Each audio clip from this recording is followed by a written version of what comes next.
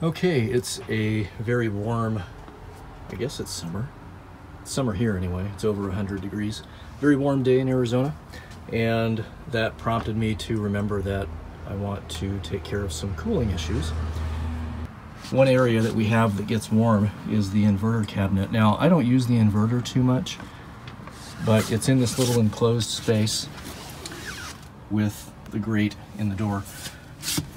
The fans are on this end of the inverter and they blow into the case, and then the exhaust comes out here and it sort of aligns with the grate in the door, and you can kind of feel some air coming out, and you can feel the air coming out of the case also when the inverter is on. However, it's still not optimal. So what I am going to do is install an additional fan, and I'll show you how I'm going to do that. First, we have a 120 volt fan, and it just connects on here. I'll post a link to the fan that I bought. I bought this on Amazon. So it's a very quiet fan, and it moves a decent amount of air. So what we'll do is mount this fan over the door. It does have a grate to cover, as I move the phone, it does have a grate to cover the back side of the fan for protection. And then there's enough space in between the inverter and the door for it to sit. It'll sit about like this. It's going to pull air out of the inverter. It's going to exhaust it out the door. Now, that air has to come from someplace, and it just so happens that there's an opening back in the back of the cabinet. That is going to be the door wheel well area, or not door, the wall and wheel well area. So it will pull air from this open area behind the cabinetry. It's not going to get a lot from there, but some. And this isn't moving a huge amount of air to begin with, so it's not like it's creating this major vacuum to suck air out of the open space behind the cabinets. But positioning the fan where it will vent from the approximate area of the inverter is what we're trying to accomplish here. So you may ask, well, how do you give this thing power? On this side of the inverter, there is a 120 volt power outlet for powering devices such as this. So what we are going to have to do is unscrew the inverter from the floor, move it, because there's no way to reach that. I've tried before. And then we can run the wire either behind or in front of the inverter.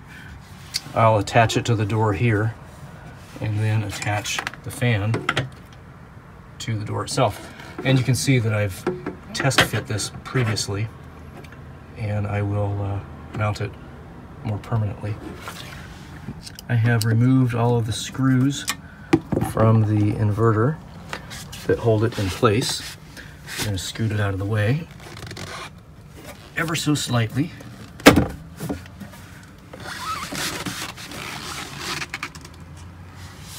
Okay, maybe not. Okay, we have it loose. I have a sneaking suspicion that our friends at Hymer used double-sided tape underneath that also, just like they did everything else. So now we will plug this in, since we can reach it now, back here. I'm gonna grab some light so that I can see what I'm doing. Okay, now that we can see what we're doing, you can see right there where the light is focused is the outlet, and that's where we're going to plug this fan in. So I'm going to put the camera down and plug this in, and then I'll show you how it operates. So this shows you the direction of flow on the fan, and it shows you on the case itself the direction of the fan, the way that the blades turn, and you can see that it would blow the air that way. So this is going to be inside the cabinet. This will be facing the outside. It's an awfully tight fit, so what I'm going to do is I'm going to plug in an extension cord with a flat plug so that it doesn't get bound up back there. It's kind of hard to see, but the plug itself for the fan is being compressed by the short distance between the inverter. I need to watch what I'm doing with the camera.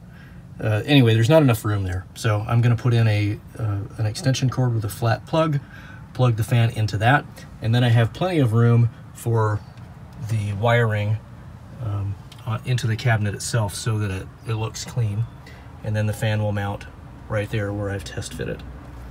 So I'm going to assemble all of this, and then I'll show you the final product.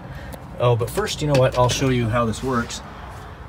So I have my batteries on right now. I'm going to turn the inverter on, and you'll see the fan start to pick up.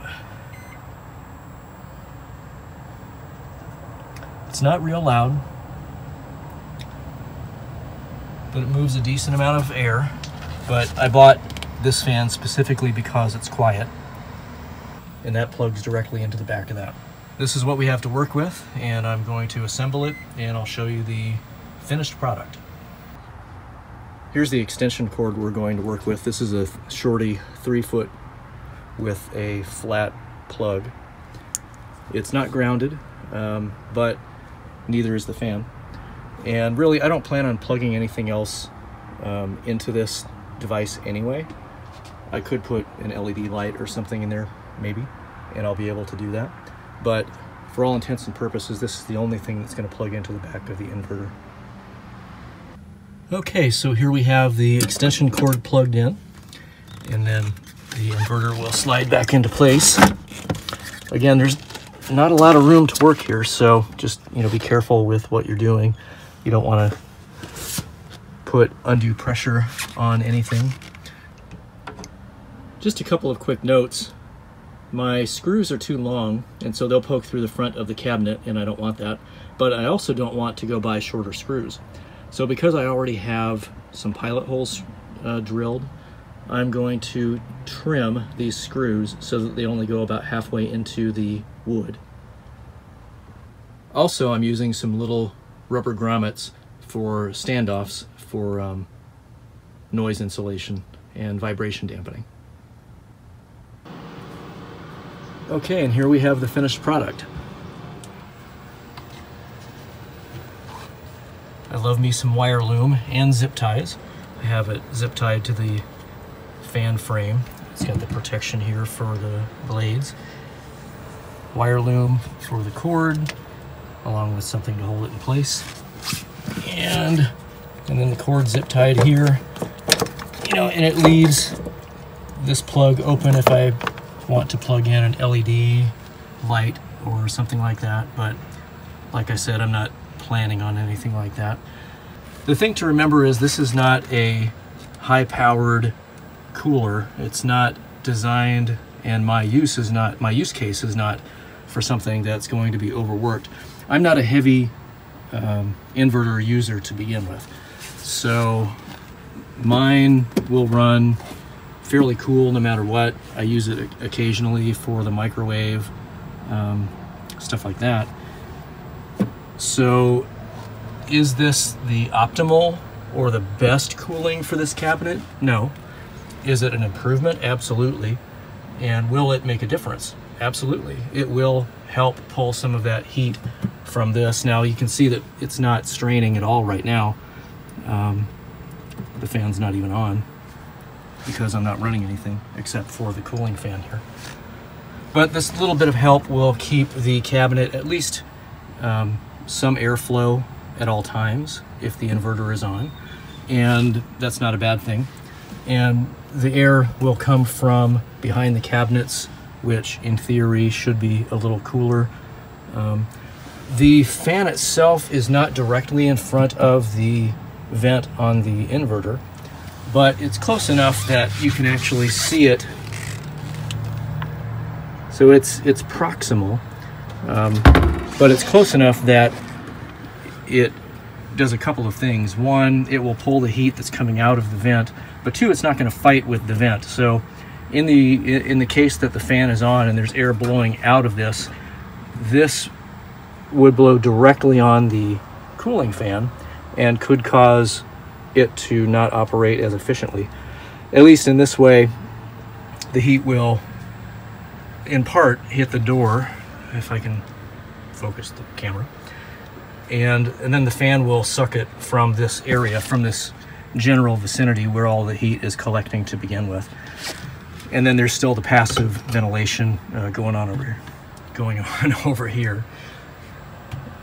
But yeah, so this was an inexpensive addition, super easy, didn't cost me anything in wiring. You know, it was all just kind of right here anyway, and it is quiet, and it makes me feel better that I do have some cooling going on, and you can hear it. It's actively, I mean, it's creating a breeze. It's definitely pulling air from the inside of the cabinet. So there you have it. You know, this is applicable to any small enclosed space that has something in it that would generate heat.